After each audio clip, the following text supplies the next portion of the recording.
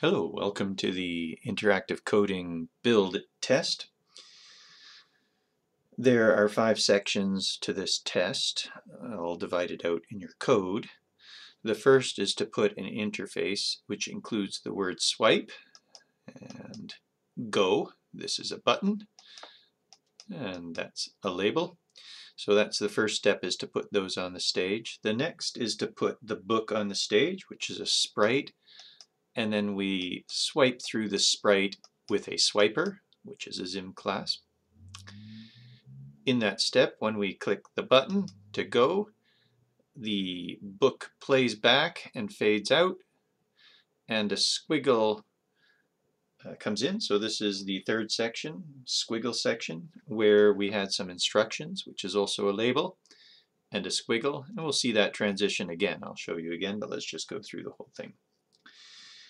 The instruction said to draw a peanut, so we would actually try and draw a peanut here. I mean, you don't have to do all this drawing each time, but when this section ends is when the peanut is actually finished.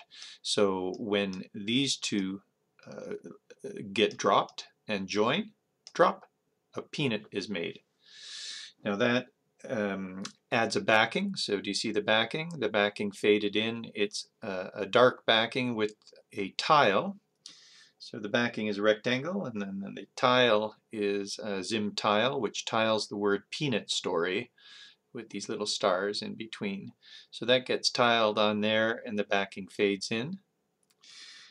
That's the fourth step. The fifth step is the blob gets made on top of that backing. The blob is masking the peanut graphic, and it's draggable. So the blob is made based on the points from the squiggle, and there are hints throughout how to do this stuff. And then when we drag the blob, it masks and shows the squiggle, or shows the peanuts in behind. And that is the end of the test. Let's just refresh it and look at it again. So we're using a swiper. The swiper is on the whole stage, and you should be able to set up a swiper. It's very similar to a slider or a dial. It's a swiper. And then there's a go. When we press on the go, watch what happens.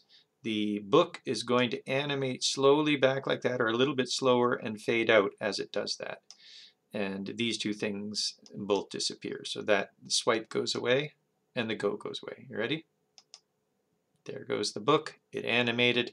So we use the run to animate the sprite. Now let's just watch what happens with the label here. First of all, the squiggle animates in, as in fades in. And I'm going to rewind again. We'll go to the end and I'll swipe. Draw a peanut, fades in, and draw a peanut, fades out. And that allows us to draw a peanut. You can just quickly draw by just taking the end and join them like that. So these two things are hitting the first point, the circle of the first point of the squiggle, and the circle of the last point of the squiggle. They're hitting. And when they hit, the background fades in. This just appears, I think. Let's try it again. Control rewind. We swipe, we hit go. Maybe it faded in too, we'll see. We go like that. Yeah, it just appeared right over top. So this is the peanut picture masked, and, and you get that effect. Okay, so read through the hints and build that. Good luck.